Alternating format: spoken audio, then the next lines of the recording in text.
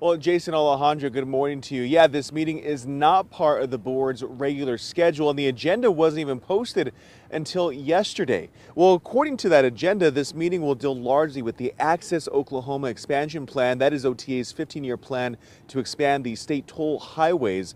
The board will address authorizing the termination of a $200 million line of credit that was passed at a meeting back in May. They will also discuss approving $5 billion in bonds to finance Access Oklahoma projects.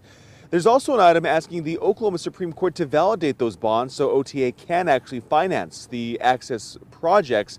Now, the only item that's not dealing with Access Oklahoma today, board members will also vote on making the H.E. Bailey Turnpike a plate pay toll rate similar to the tolls and the turnpikes here and around the metro. OTA's meeting is set for 3 this afternoon. Of course, we'll keep you updated later this evening. For now, putting live, Zach Rael, KOCO 5 News.